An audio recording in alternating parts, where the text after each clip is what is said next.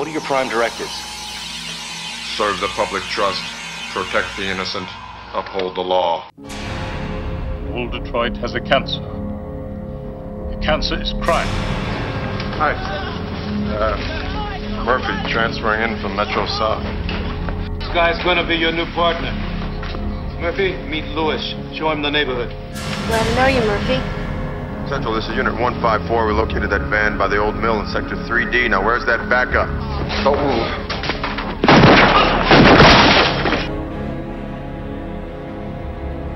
Dead or alive, you're coming with me.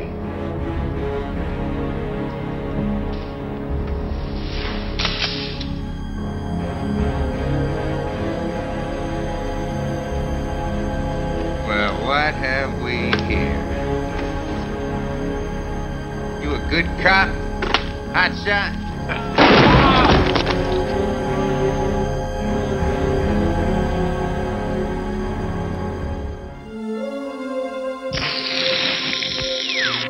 Murphy, it's you.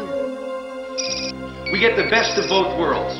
The fastest reflexes modern technology has to offer, onboard computer-assisted memory, and a lifetime of on-the-street law enforcement programming. It is my great pleasure to present to you RoboCop.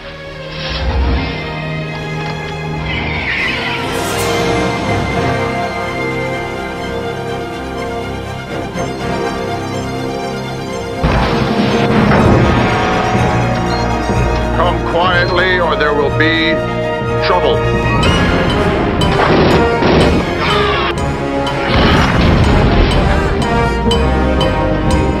Drop it!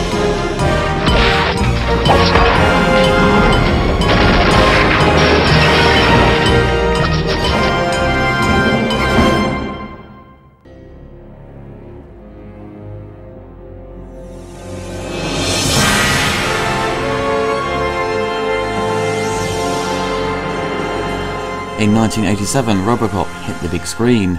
Produced on a modest budget of $13 million, it grossed $53 million in the United States alone, making it a great success considering its R rating. It was highly praised by critics for its great use of satire, violence and slick direction. A year later, due to the film's popularity, they released an animated series produced by Marvel Productions, which consisted of 12 episodes and a line of toys in traditional 80s fashion, aiming an adult movie at kids. I did have the RoboCop action figure, but I was always disappointed by the lousy gun they gave him. During the 90s, RoboCop came to Laserdisc and DVD in the form of the Criterion Collection. Both are sought after by collectors. The Criterion version came in the approved aspect ratio of 1:6:6:1, and also the director's cut was included, which had roughly an extra minute's worth of violence, which occurs during the opening board meeting with Ed 209, and Murphy's eventual death.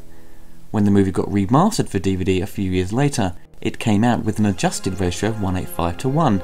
Many hardcore fans complained of the changes made, feeling it wasn't the correct ratio. I worked as a projectionist for a number of years, and I'm guessing a lot of theatres at the time probably played the movie in that ratio, down to many projectors only having two aspect ratios available, being 1:85:1 and 2:3:5:1 for CinemaScope features. It didn't particularly bother me, but I wasn't happy with the new 5.1 Dolby mix. A lot of Basil Podoros' score is drowned out by the sound effects. A perfect example is the shootout at the drugs factory. If you go back and listen to the original PCM Dolby surround mix on the Criterion release, it sounds far superior. Even the recent Blu-ray release, which does have a great picture thanks to its 4K remaster, it still has issues with its 5.1 Dolby mix. RoboCop was the first major Hollywood production for director Paul Verhoeven. Paul rose to critical acclaim for his work on the Dutch film Soldier of Orange in 1977. He had directed his first English language film in 1985, called Flesh and Blood, but RoboCop was the first to get wide release, especially in the United States. The RoboCop script, written by Edward Neumeier and Michael Miner, had been turned down by many directors in Hollywood, and many probably never read it once they looked at the title. Many studios weren't interested either, but thankfully Orion Pictures took a keen interest. Orion had great success with The Terminator a couple of years earlier, and were obviously looking for something similar to capitalise on its success. Even the original theatrical trailer for RoboCop features the music from The Terminator. Paul had been handed the script, but discarded it without properly reading it, and thought it was just another silly movie, but thankfully his wife read it and told him there was more substance to the plot than he had originally thought. Paul, having a degree in biblical studies, plus a double major in mathematics and physics, saw the religious side of the movie, with Murphy being a modern American Jesus, being gunned down and resurrected and then walking on water at the end. It's the film's strong emotional core and themes that interested Paul. With the story set in Detroit, they decided to shoot in Dallas, down to its great futuristic buildings, such as the Dallas City Hall, which was extended in height with a matte painting. Many of the urban settings were filmed in downtown Pittsburgh, in Pennsylvania, shot during the hot summer of 1986, causing a lot of stress and friction between the crew. In the movie's early stages, they had considered actors like Arnold Schwarzenegger, Michael Ironside, and even Rutger Hauer to play the lead role of Murphy, but for an actor to fit in the eventual RoboCop suit, they needed someone with a slim physique. In steps Peter Weller, who had recently starred in Buckaroo Banzai, which has now become a bit of a cult classic. Peter brought on mime artist Moni Yakim to help him with the robotic movements, but once Peter got into the suit for the first time, which took nearly 10 hours, he could barely move how he wanted, so they had to slow everything down. He spent weeks practicing, which actually helped him a lot to define the style needed to bring across the robotic movements. In the near future, Detroit, Michigan is on the verge of collapse and is being overrun by crime. To escape this problem, the city mayor has signed a deal with OCP, allowing them to run the underfunded police department in exchange for allowing OCP to demolish the rundown sections of Detroit and construct a high-end utopia called Delta City, to be managed by OCP as an independent city-state. This move angers the police officers as they are now tied to OCP, and they threaten to strike. But OCP evaluates other options for law enforcement. The senior president, Dick Jones, offers the Ed 209 enforcement droid, but when it kills a board member during a demonstration, the OCP chairman is deeply disappointed and decides to go with the experimental cyborg design program called RoboCop, as suggested by the young Bob Morton. A recently deceased officer is needed for the RoboCop prototype, so OCP reassigns police officers to more crime-ridden districts, expecting officers to be killed in the line of duty. One such officer is Alex J. Murphy, who has just transferred in from Metro South. He has teamed up with Ann Lewis. On their first patrol, they chase down a gang led by the ruthless Clarence Bodiger, following them to an abandoned steel mill. When Murphy and Lewis call for backup but get no response, they head in and get separated. Murphy is brutally gunned down by Bodiger and his gang.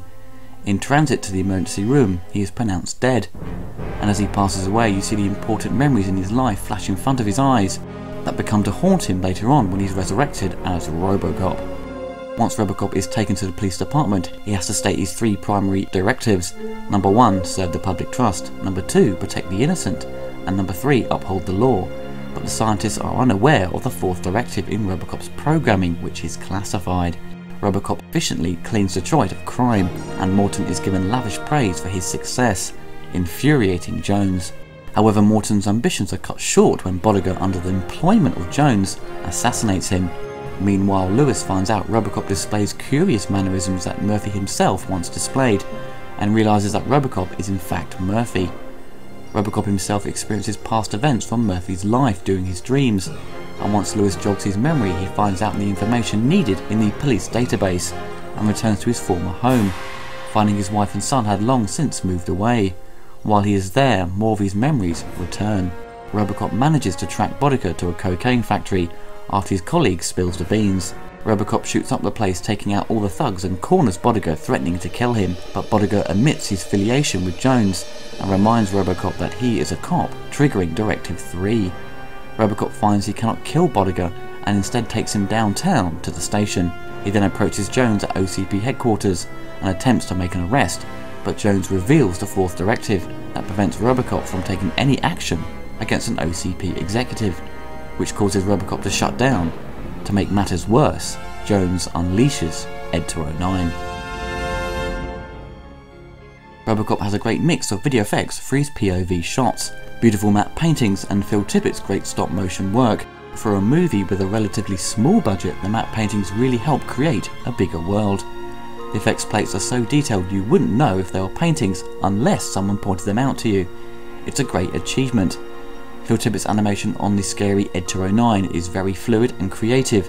It's something about stop motion that gives an extra level of creepiness to Ed 209. I was certainly intimidated by him when he first showed up. The droid looks proper mean and his voice has that aggressive tone to it. Phil adds nice moments of humour to the character when he slips down the stairs and starts crying because he can't get back up, and at the end when Robo shoots the 209 on guard and it collapses and you can see its foot twitch. It's those little touches that add an extra bit of character to the robot. Even though Ed 209 doesn't have much screen time, he has become one of the most iconic robots in movie history, very much like RoboCop himself. Rob Bottin produces some of his best work to date. The incredible design of RoboCop, which quite frankly looks fantastic today, the makeup effects on Murphy when he is gunned down, the melted thug near the end, and of course when RoboCop removes his helmet, the detail is just crazy. It looks real. I'm shocked the movie didn't win an Academy Award. The one thing that did bug me, and probably other RoboCop fans, is what happens to the chin plate and the black rubber design around his neck when he removes his helmet. I think the only weak shot is the death of Dick Jones. When he flies out the window, they have a miniature replacing him and his arms look way too long. It's maybe down to how it's angled and shot, but it doesn't look right.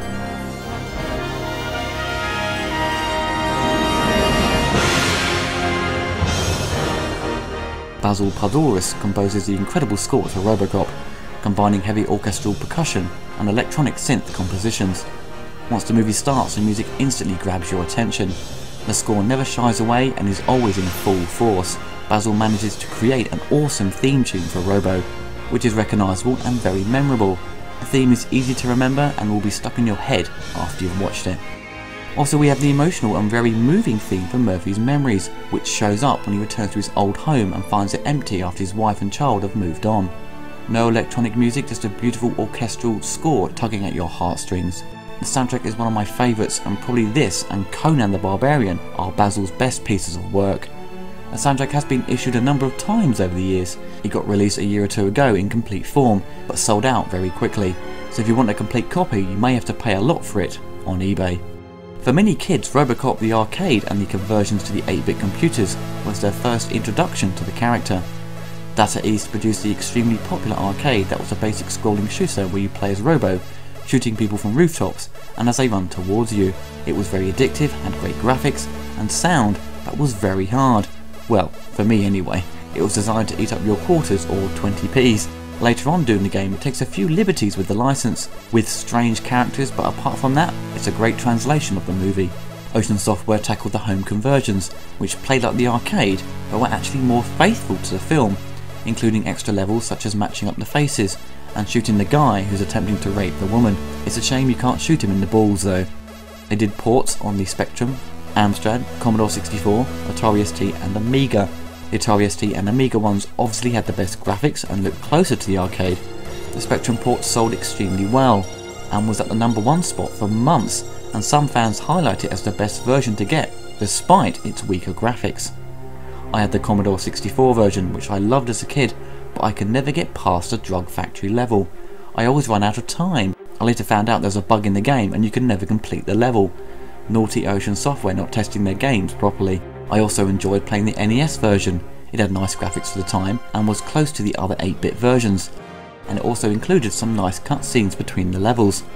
RoboCop did seem to strut as he walked, which always made me laugh. Just like the arcade, it takes many liberties again with the characters and level designs that don't seem to follow the movie. I saw RoboCop as a kid, like many of my friends. It's one of those movies your parents wouldn't let you watch because of its rating, and if they had seen it all the way through, they definitely wouldn't have let you watch it. My father especially. It's one of those flicks you had to watch around a friend's. My older sister loved the film and picked it up on VHS. I watched it one morning before going to school, and the death of Murphy totally shocked me, as you would expect. It's an incredibly disturbing scene and is helped a lot by Peter Weller's incredible performance. He's such a gifted actor and highly underrated. After seeing his death I was freaked out and turned it off before I headed out to school, but I plucked up the courage and watched it again when I got home. When he becomes RoboCop, the dark gritty nature changes to an exciting comic book sci-fi fantasy movie, and it never misses a beat. The humour in the film is top notch, even when it's being gory and over the top with its violence. It always makes me laugh. It's a skill Paul Verhoeven has in combining humour with extreme violence. The violence never becomes the main focus of the film, because its themes and clever use of satire raise it above that level of just being considered some mindless action flick. It has some great lines of dialogue and one-liners, such as "I'd buy that for $1, bitches leave, dead or alive you're coming with me, and stay out of trouble." The script excels in its satire, taking cues from the economic climate at the time and capitalist social issues, which makes its themes still relevant today, helping this film stand the test of time. The casting is truly memorable and great to watch. Kurtwood Smith is extremely intimidating as Clarence. His character didn't need to be strong and tough. You can clearly see in his eyes he's a psycho, and when you see his previous crimes on the database, you know he is pure evil. The other members of the gang are brilliant. They do provide some great humour to the film, especially Leon and Joe. Joe easily has the best laugh.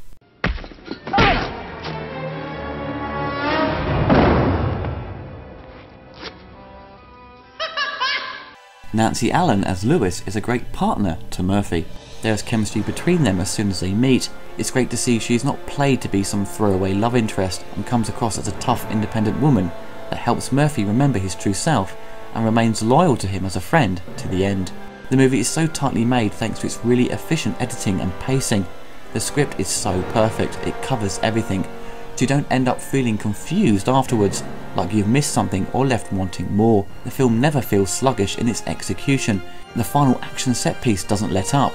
You've got Robo taking out the gang, one guy gets covered in acid, another chase ensues, Clarence smashes into the melted guy, crashes his car, then takes out Lewis, leaving her heavily wounded. RoboCop then attempts to kill Clarence but gets crushed by tons of scrap metal, leaving you shocked and on the edge of your seat. And then suddenly Lewis takes out Leon.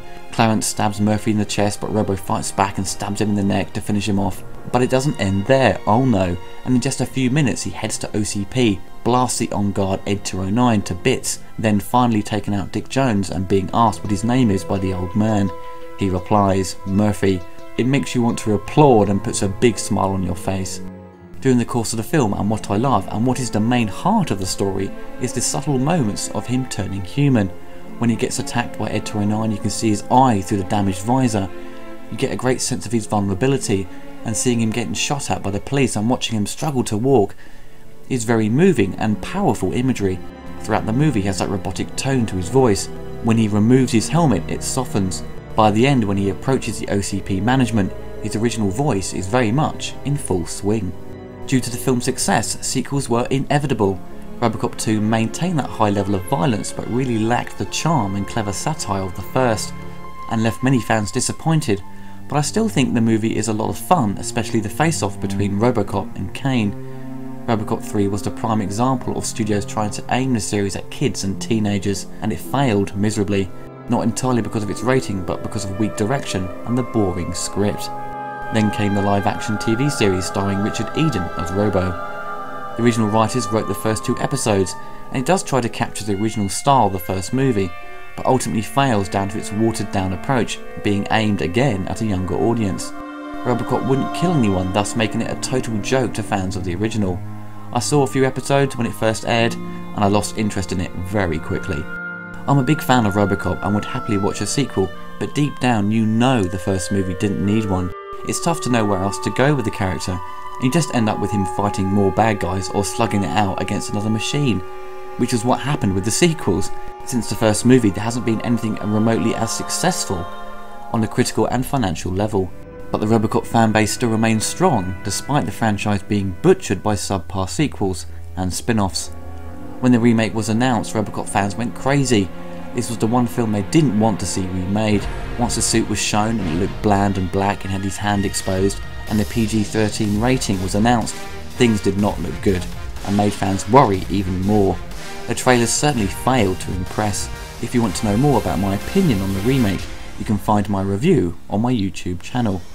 I've reviewed so many films and a lot from the 80s. There are a few films which I consider very special to me, such as Superman the movie and Ghostbusters. RoboCop certainly is one of them. It does everything right, it's so rewatchable. The themes and messages throughout its multi-layered script will never date. I will never get bored of it. It is the best film from the 80s. Don't you have a name?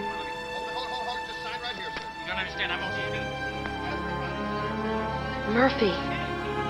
It's you.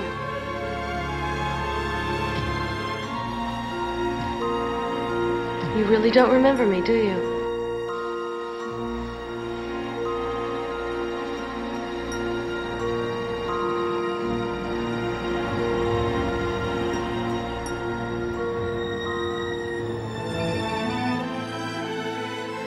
Murphy had a wife and son. What happened to them?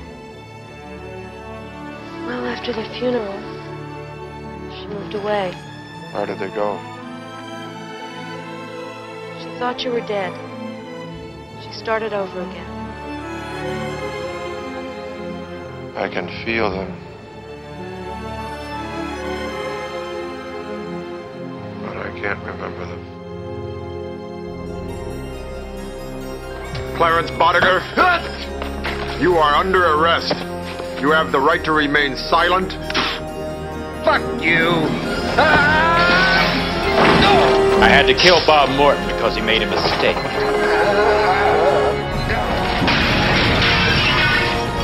Now it's time to erase that mistake.